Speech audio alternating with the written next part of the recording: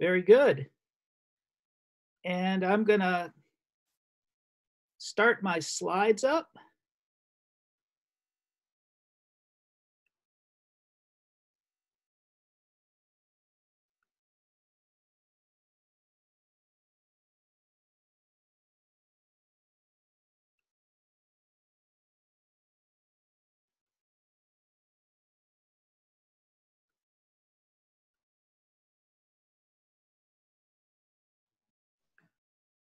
Okay. So we're having a little difficult. Oh, here we go. There we go. All right. And I should have a picture of myself somewhere, which I'm not seeing. Well, if you're sharing full screen, then you would only see that. Okay. Thank you, Misha. Yep. So let me go ahead and introduce myself very briefly. I'm Rich Macko. I'm a neurologist at the University of Maryland School of Medicine, and I'm co appointed in medicine and physical therapy and rehabilitation. I'm also a chief scientific officer of a startup company, Next Step Robotics, and work very closely with Anindo Roy, PhD, who's an MIT graduate and now associate professor of neurology at University of Maryland, working with me now 15 years on robotics. He's also down at University of Maryland College Park, Clark School of Engineering, where he teaches robotics in graduate programs. And Anindo is an IEEE senior member and the chief technical officer of Next Step Robotics. I want to start off with some disclosures, as is the rule. Again, I'm a founding equity owner and have patents and serve as the chief scientific officer on Next Step Robotics. Our group has a National Institute of Health, National Institute of Neurological Disorders and Stroke, U44 grant, which is a small business initiative for research for ankle robotics for the treatment of foot drop after stroke. And I'd like to thank the National Institute of Health for their cooperative work in helping us move this forward. And this is a cooperative grant in which their brains and their input has been extremely valuable. I'm also a co-director of a neuromotor exercise and technologies core for the Claude D. Pepper Center at University of Maryland.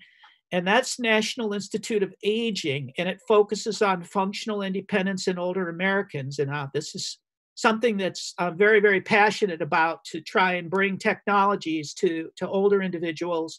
And my real drive, my real interest that I'm talking about today is robotics in and individuals that have had neurological diseases, particularly stroke. There are advances in the control systems of robotics that now allow us to apply these to people with injured central nervous systems. And that, accompanied with the brain plasticity that's in the injured brain, we can make huge differences for people.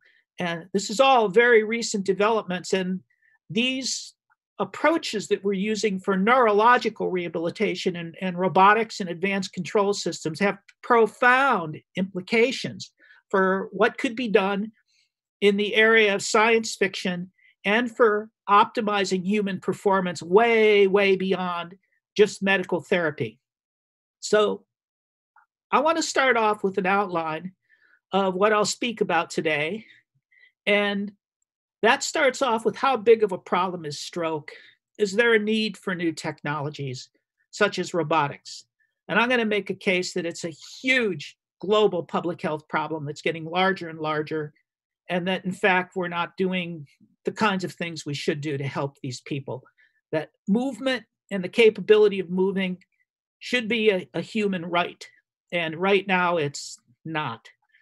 Secondly, are robotics and robotic exoskeletons smart enough to cooperate with stroke survivors to help recovery of walking? And I would broaden that to be able to say any other sort of functional movements, the arm, the whole body. And what mechanisms enable those cooperations to occur on the side of the robot and the side of the adaptation that occurs in the human brain and body.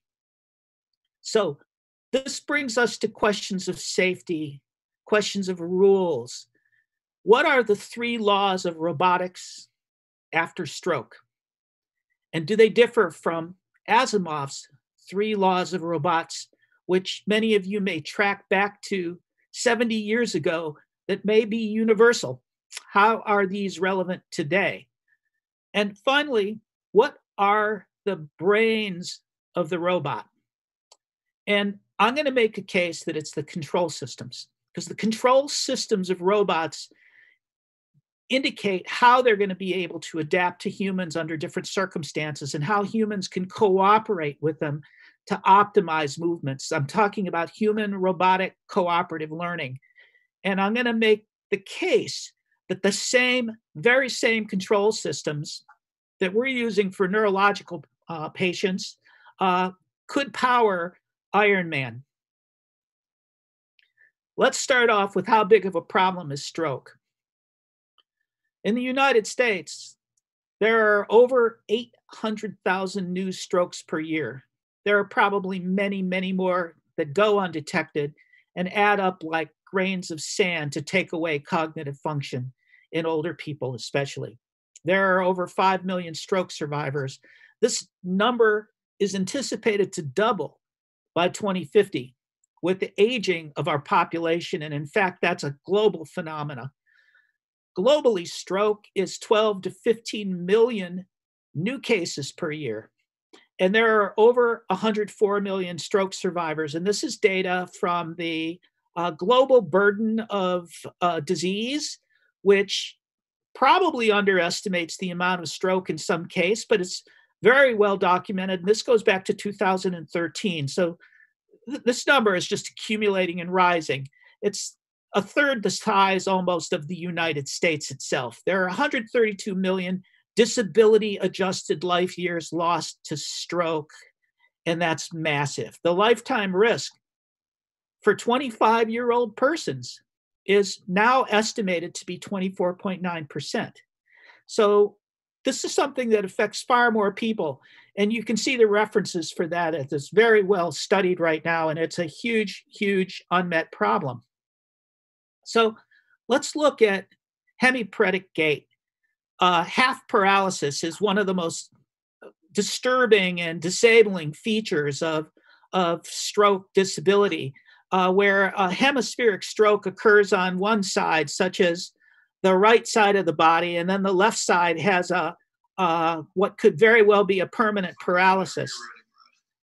What you're seeing here is a steppage gait where someone kicks their leg out in front of them and also circumducts or makes a circular motion because they cannot lift their foot. The knee is stiff because the muscles for that control flexion and extension are simultaneously paralyzed. And this person has at least a 70% chance of falling the first year out after their stroke. And they are permanently disabled for life. So functional independence is gone. They become very afraid to move out of their house and do things. It's a serious, serious problem. So the question of all these millions of strokes, how many are left with residual disability? After we do our best with physical therapy and rehabilitation to get them back on their feet, well, 6 months out after the stroke, 2/3 to 75% of stroke survivors are left with residual leftover disability that permanently impairs function. And the question is, can we do better than just routine stroke rehabilitation care? And technologies play into this role. So I'd like to take a moment to talk about technologies for mobility recovery and neurological disease. And I'm going to start off with the ankle foot orthoses, or AFO, and also then mention the more recent functional electrical stimulation. Okay, foot orthoses have been around since the time of Christ. They're several thousand years old. And these are the commonest, most common things that people use if they have foot drop, inability to walk well, as that prior video showed. That's the most common thing that people are given to help them from falling, to keep the foot lifted in the air. And the functional electrical stimulation device puts a small electrical current into the peroneal nerve that causes a lifting of the foot. These have been studied in large-scale studies, and they are both increased safety. They help people walk faster while you're wearing them, but they do not reverse foot drop. So we're talking about a safety device, an assistive device, but no restoration of volitional foot lift or the neurological control that the person has themselves. So canes are also classified as assistive devices. They're not therapeutic devices. And I'd like you to look at this picture of King Tut and his wife. Canes have been around for a very, very long time, since the time of the Egyptians. And that is what we give people to help them keep from falling and get around. And frankly, I think as science fiction and scientists, we should be ashamed of ourselves that we're sending people soon to Mars, but we can't figure out a better way to help individuals that have neurological disabilities, and there are millions of them, get around. And we're using technologies that are thousands of years old. So do robots hold promise? And I'd like to play a small clip from our collaborators, our former collaborators at MIT. And you'll see me on the treadmill very soon. I'm the one walking on the treadmill. Thanks for watching, and stay with us. There's much more ahead on CNN, including today's edition of Pioneers. Take a look. MIT scientists Hermano Eagle Krebs and Neville Hogan are using robots to help stroke victims with brain injuries regain movement. Their arm robots have already helped patients move shoulders and wrists, enabling them to do things they couldn't do for themselves, like shower or put on clothes. It isn't just a matter of moving. We are seeing something that looks like we're influencing a change in the brain. I think that's probably the most important thing we've seen so far. Now they're focusing on the lower extremities with ankle bots, which they hope will not only help patients walk again, but also help avoid dangerous falls after their strokes. The robots work by providing a video game on a screen, which prompts users to perform an exercise. If they don't make that movement within a certain period of time, then the robot will initiate it. If they do make a movement within that period of time, the robot goes along and helps them. So what we think is happening is that the visual display evokes the intent to move. A short time later, movement actually happens, and that sensory information comes back up to the brain. A future goal is to one day have an entire robotic gym for all parts of the body.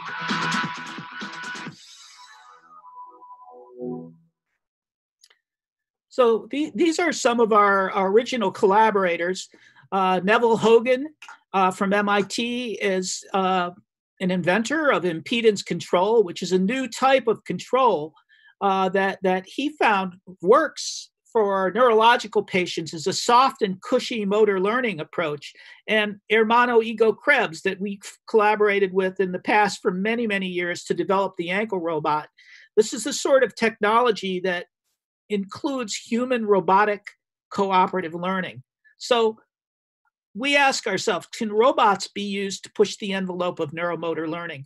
Well, some of the earliest models of robotics used pattern generation, and I've seen patients actually fall asleep on them because they may not engage volitional interaction and efforts by the person themselves to try and relearn walking.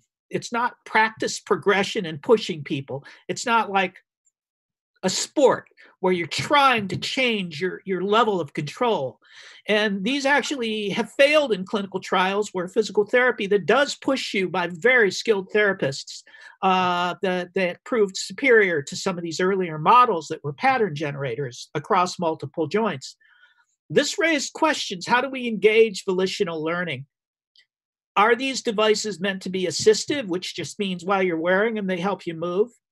Or therapeutic, where they can actually teach the nervous system to do better, and you do better when you're not wearing the device? What kinds of robots should we use?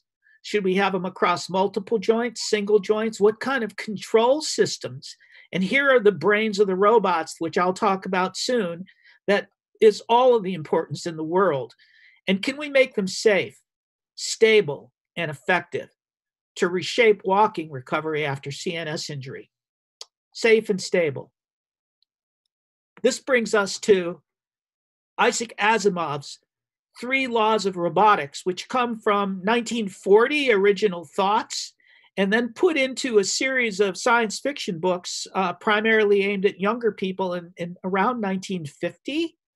And Asimov called them the Handbook of Robotics, 56th edition, 2058. So 70 years ago, they were ahead of our time. And Asimov considered these laws as intuitive. In other words, they should apply to any sort of automated device. A powered lawnmower should obey Asimov's 3 laws. And let me just look at those very quickly with you. A robot must not injure a human, or through interaction, allow a human to come to harm. So through inaction, allow a human to come to harm. So what this is primum non nocere, do no harm. Secondly, a robot must obey the orders given it by a human being unless such orders would conflict with the first law. So the third one is a robot must protect its own existence, as long as such protection does not conflict with the first or second law. So we have 3 laws of robotics, which may be universal, and let's see systematically how these apply to what we call the new control systems in neuro robotics. Asimov's rule 1. I believe it's dead on. It applies as much today as it did since the beginning of his reign as a premier science fiction writer. A co-robot must not injure a human or through inaction allow a human to come to harm. Stroke produces tremendous slowness, spasticity, which is co-contraction and rigidity, limited range of motion. And when Neville Hogan and his collaborators first saw stroke patients interacting with industrial robots that used velocity or position controls, they found that these were too rigid and stroke patients fought them. They were forcing the patients to move. They were not compliant. They were oftentimes uncomfortable, and they could even be dangerous. They could force people into movements that were not correct for the impairments and the restrictions that they had on their motions. So this led them to a different kind of control system. Stroke patients have highly variable movements. Every step is different. And robotic support must be precisely timed. In other words, it must have sensors inside of it to trigger the actuators to go off at the correct time. Otherwise, inaction or improper timing can and will destabilize movement. And there are studies in able-bodied individuals that show precisely the same thing. So let's start off with how do we deal with Asimov's rule number 1? We align the technology with the neuroscience of gait. We do not impose motion. We give volitional task practice and don't suppress passive joint mechanics. And we do this using impedance control, which is a moving box control with a coupled stability. Its assist is needed. Get out of the way if the human can do it themselves. But most of the time, for an impaired person, it's the cooperation or the combination of the human and the robot moving within a very defined track. Let me show you what I mean. Much of locomotion arises from gravito-inertial mechanics. That means the interaction of gravity and inertia, and suppressing these natural limb and joint biomechanical dynamics cannot lead to recovery. And what I'm showing you here is a classic picture of a device that simulates the controlled falling and the biomechanics that occurs to a great degree in human gait. And here we go. This position with the speed about 2 inches from the floor, keeping all the legs straight. If it's slight forward velocity that I started, and then I let it rip. I can usually tell pretty quickly whether it's going to go or not.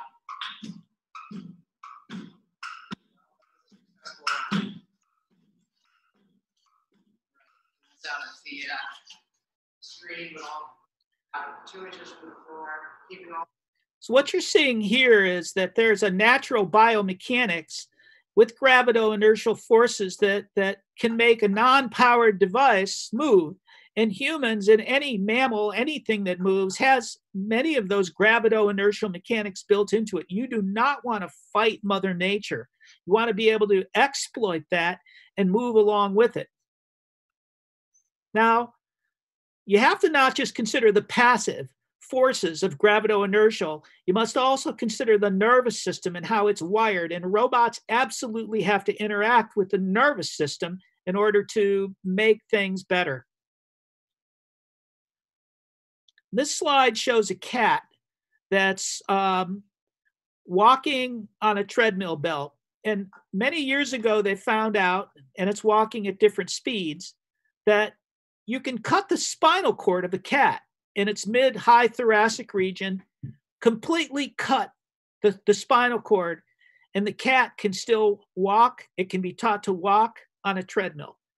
And the walking on a treadmill is driven by neural networks that integrate oscillating sensory and motor information that are actually in the spinal cord themselves. And in the human, those are located in the midbrain. It's part of the brain stem. And those actually drive an oscillating sensory and motor network.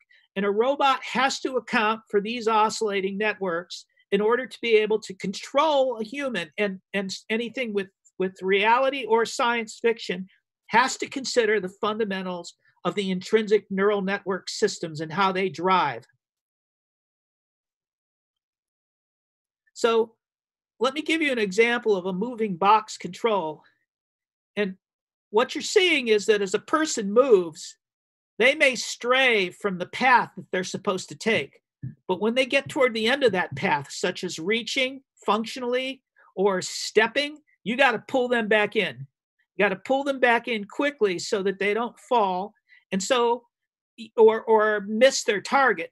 And so the moving box control looks at where a person is, and it can apply stiffness, which is the amount of force like a spring, or damping, the rate that that force is applied, to be able to get a person to move within a box, to move within a certain frame that allows for safe and effective function.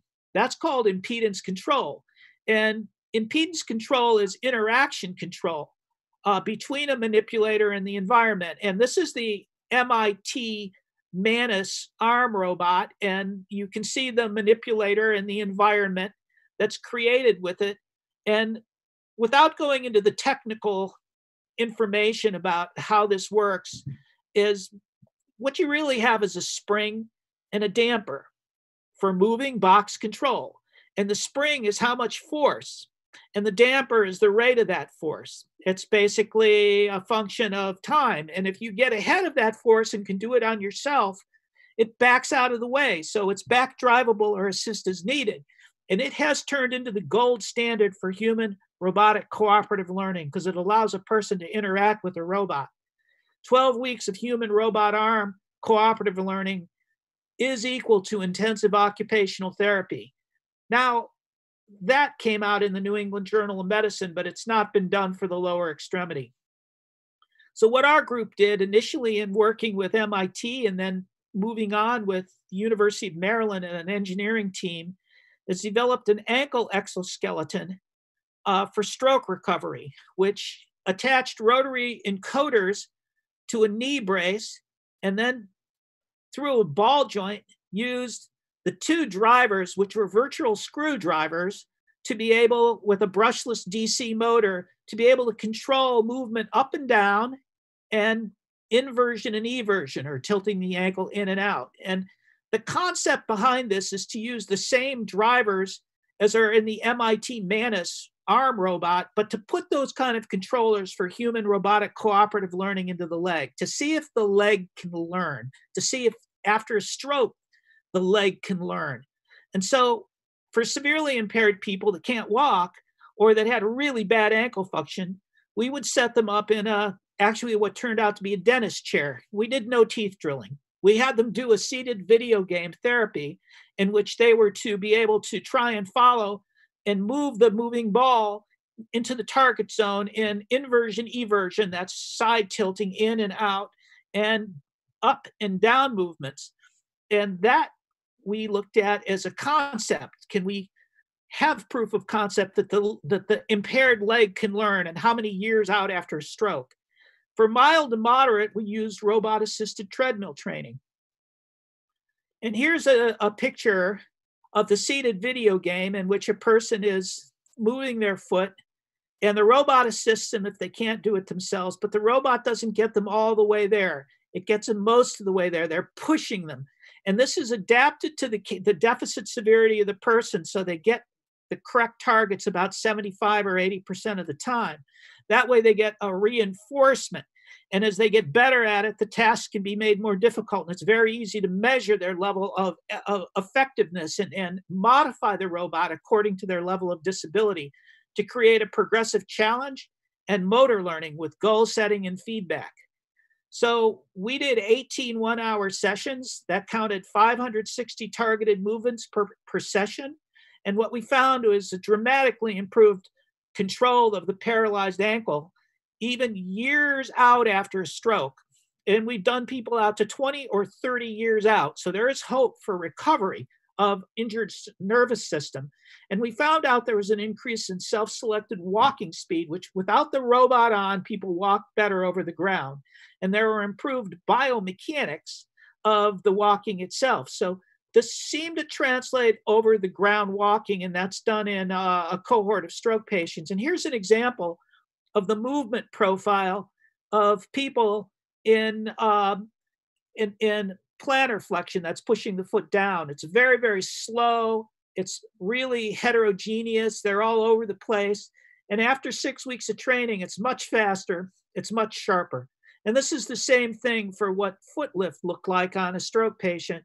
And then after the training, you can see these series of movements are much more accurate and much more precise. So let's go to Asimov's second robot rule. A robot must obey the orders given by a human being unless such orders conflict with the first law. In co-robotics or human robotics cooperative learning, this becomes a robot must adapt to the movement orders given it by a human being unless such orders conflict with the first law. So the only thing we're swapping out is you must adapt to the movement orders. This is cooperative robotics. So let's go back to the needs and the solution. Locomotion is rhythmic, requires intermittent contact and adaptive timing control to time assist to the events. That's deficit adjusted, that deals with foot drops, swaying, all the problems that occur with stroke. And now I'm going to take you to what adaptive timing control is. Adaptive timing means when your heel strike occurs, your foot better be cleared. When your heel comes off, you really want to push. You want some push because that gives you forward propulsion to keep your gait symmetrical and moving forward. And at the toe off, you want to be able to stop that push. So what you have to do is build sensors into the bottom of the shoe or whatever device, what the robot is using in combination with the human, that create this cyclical movement that overlays itself with intermittent contact over top of normal human walking. And it's controlled, the timing, precisely to when the person moves. It's not its own pattern generator. It's watching the person and moving according to their movements. And let me give you an example here again of what hemiparetic stroke looks like. Is this severe gait disturbance and of inability to lift up the leg. And the gait is stepping out forward. And the foot is not lifting, and there's hemiparesis across the knee and spasticity. And here's a person the same day walking with the ankle robot on, and what you're going to see, and this is a very impaired person, is a much, much more rapid movement. The foot is being assisted. The person may be doing 10% of that lift. The robot's doing 90% of it. And then the person has a better forward projection of their other leg because now they have a rocker motion that's controlled by cyclical walking. And this gait here is much more normal than this gait. Okay, whenever you're ready,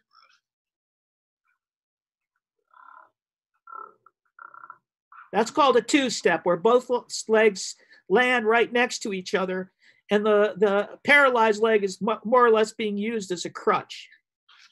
In this one, you see much more of a controlled forward walking that takes advantage of the person's existing strength, and in combination with the robot gets them moving the right way.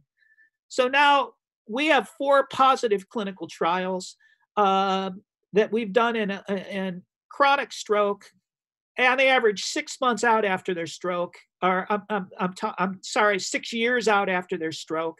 And we've done subacute stroke within an average of 12 days after their stroke, and shown improvement in ankle motor control and overground walking in all of these cases. And they're small series, but they're what you call grade A evidence, because we do have randomized clinical trials with this ankle robot. One of the things that you're seeing here on the right-hand side of the slide is the paretic swing, and the what angle is the foot. And at the beginning, it's very, very low, and many people it's negative. And after training, you see that the angle of the foot goes up higher, and the angle of initial contact goes much higher. So you're not hitting your toe when you land. And 6 weeks after the therapy done, that's all retained. And the frequency of heel first foot strikes, and your heel should hit first, may start off very, very low, but it starts to go up to near 99%. So we're doing what Asimov says, giving a safer walking pattern. And these tests are done with a person wearing no robot. This is 6 weeks out after they've stopped all therapy, and this is after 6 weeks of training 3 times a week. They're not wearing the robot. We've changed their intrinsic volitional motor control towards safety. And this occurs across a profile of what we call a learning curve, in which the ankle robot walking on a treadmill starts off very low in terms of its percentage of increase in dorsiflexion or foot lift. And after about maybe a couple of weeks, you start to see that without any assistance, the person is lifting their foot up higher. And this motor learning solidifies by the end of the training, so they can have a good foot lift without the robot helping them. And then 6 weeks later, this is retained after all training has been completed 6 weeks later. And that's a very, very positive sign that people are using their foot correctly in the real world and maintaining those gains. A robot must protect its own existence, as long as such protection does not conflict with the first or second law. We're going to modify that and say that a robot must protect the integrity of its own control systems. The control systems are the brain, and it must be able to control systems have to be able to work in different environments, as long as such protection does not conflict with the first or second law. So again, a minimal modification of Asimov's made for co-robotics. And this is a bit of a busy slide, but what you're seeing up here in the left is that there's a heel strike, a heel off, and a toe off.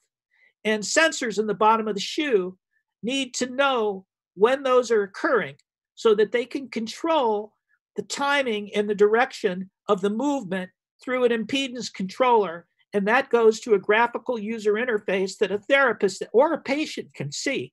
And that combination of impedance control, that's assist as needed, human-robot cooperative learning with adaptive control to allow it to adapt to different circumstances and to each individual movement of the person, that's an embedded advanced control system that allows the nervous system, even with an injured brain, to interact with it and create control. And here you have an example of what this looks like for heel and toe clearance. Now watch the heel and the toe.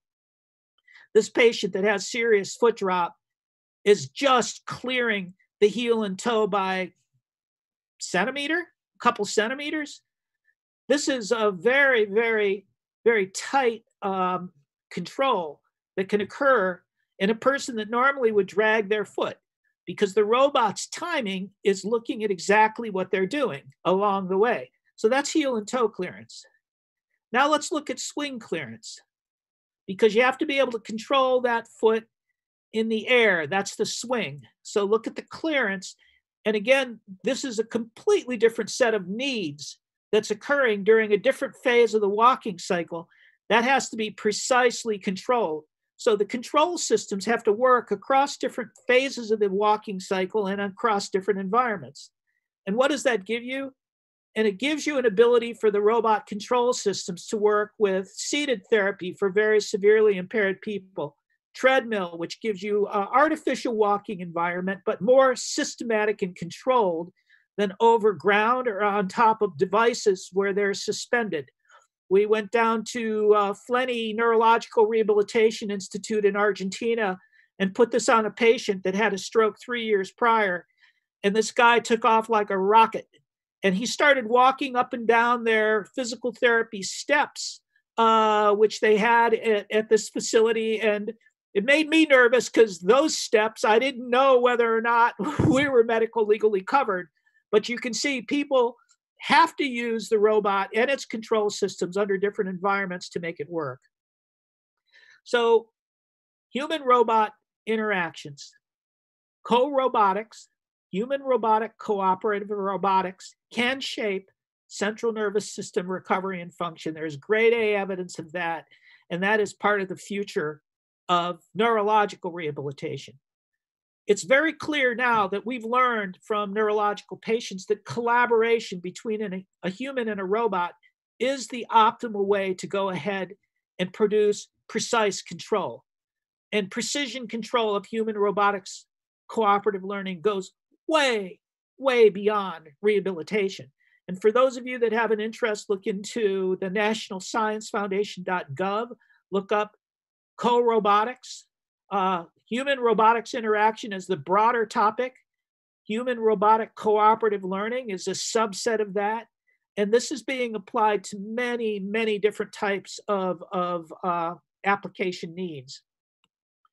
So I then ask, as we start to summarize, what can we learn from cooperative robotics after stroke to be able to innovate more broadly? The injured central nervous system, I'm going to say, is a much harder target to enhance movement than a healthy human being, but the same robot laws apply. A co-robot must not injure a human or through inaction allow a human to come to harm. Thank you, Isaac Asimov. A co-robot must collaborate or cooperate with the volitional movements given it by the human being.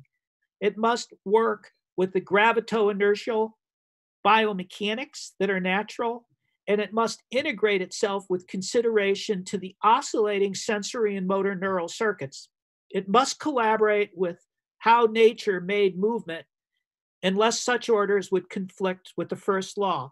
A robot must protect its control systems as long as such protection does not conflict with the first or second law. And it must do these control systems protections under different types of environments in order to meet the diverse needs of humans in different settings.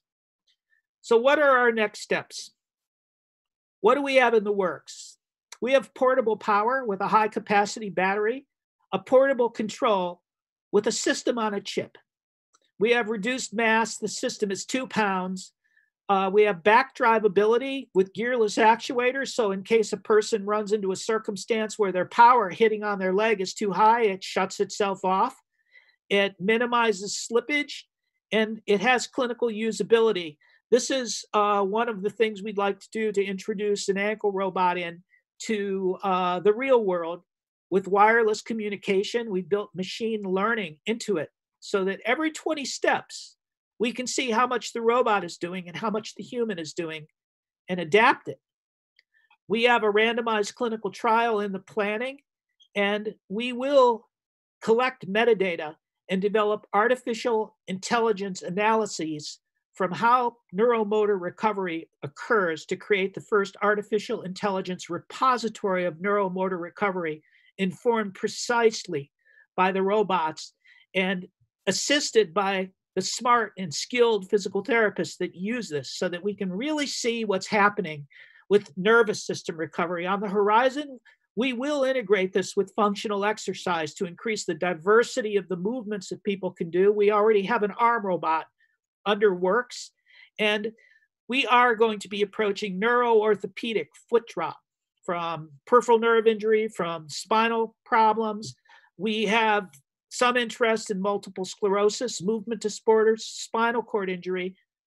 I'd like all of you to think as science fiction and scientists that our patent is exoskeleton control across any impaired joint. That means we could apply impedance control, adaptive control with sensory motor feedback across one joint or multiple joints, individually or all at the same time. So this brings us to, what would you do? What would you, as science fiction writers or scientists, what would you build? What would you have us build to be able to help people better? Which applications make sense? Industrial, military, space, safety, aging? What's the role in science fiction? Talk to me. I can be reached at this email at Next Step Robo, because this is sort of the beginning of a revolution in advanced engineering design. And I'll stop there and take questions.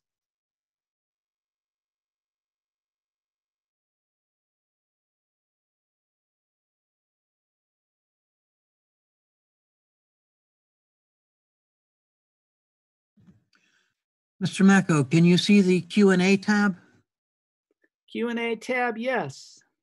Okay, we have 3 questions directed to you so far in there. Okay, so I'm going to answer this live. Thank you, Michael. Absolutely. Can this be applied to prosthetics? If a person has had an amputation below the knee, so the lower leg, ankle, and foot are artificial. So, Michael, I would like you to look up the TED Talk that had a dancer who had an amputation below the knee after being injured in the Boston Marathon bombing. And you will be able to know that impedance control, developed in collaboration by MIT investigators, including Neville Hogan, that inspired much of our work, created the control systems that allowed the diversity of that dancer to be able to dance again with a prosthetic below the leg. There are tremendous opportunities for this to be used for prosthetics and to couple it multi-segmentally along the body. I hope I've answered that one. Should I click done? The first person didn't seem to be bending his knee much, if at all. Are there future plans to add knee flexion to the co-robotics? I'm going to answer this live. And I'm going to say this. We have done 3-dimensional motion analysis, which involves multiple cameras taking pictures with joint markers in place while looking at force plates to study what's called inverse dynamics, looking at what happens up the body. In other words, when you move the ankle better, does it influence movement up higher at the knee? And yes, the first person does not seem to be bending their knee much, if at all, because spasticity is present in the hamstrings and the quadriceps that kind of freezes the leg up. What we've found across, and that was a single session that you were watching, what we found across 6 weeks of training is that for those people that had a reduced range of motion at the knee, the angular velocity and angular range of motion at the knee does look like it gets better. So across training, which I wasn't capable of showing you in this limited talk, we absolutely do see that for those where it's broken, in other words, it's not bending enough, there is an increase in movement. So the kinematic chain up higher above the ankle is affected. Yes, we have been thinking for years now about adding knee flexion to the co-robotics because some people have what you call genu recurvatum. They have too much knee hyperextension, and they also are frozen there. And so if we time those together, we believe actually the same motor, the same DC brushless motor could be used in both circumstances to be able to drive knee flexion. And I want to tell you that we're very interested in the arm because when you move the arm, in a reciprocal fashion with the leg, balance is so much better and so much more stable.